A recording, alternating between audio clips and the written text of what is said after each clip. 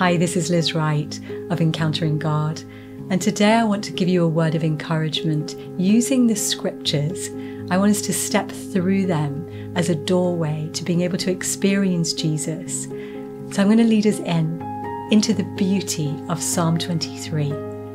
Yahweh is my best friend and my shepherd.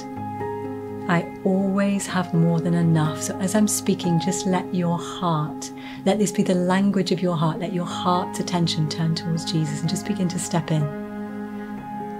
I always have more than enough. He offers a resting place for me in his luxurious love.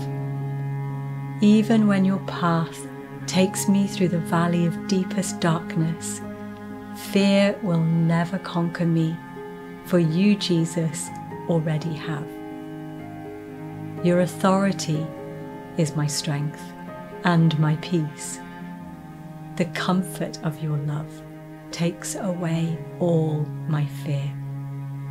Right now, let him take away all of your fear.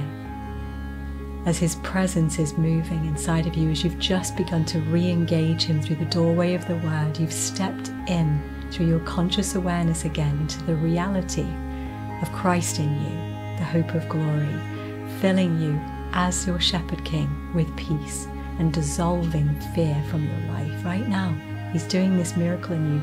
Right now, I can feel him.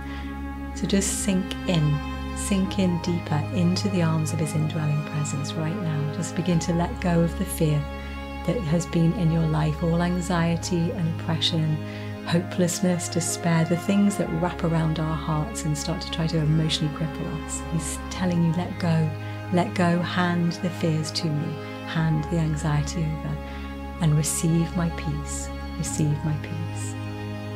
So I encourage you just to stay with him for a few minutes longer, hand the fear over, receive the peace moving through your heart from his presence within you. Amen.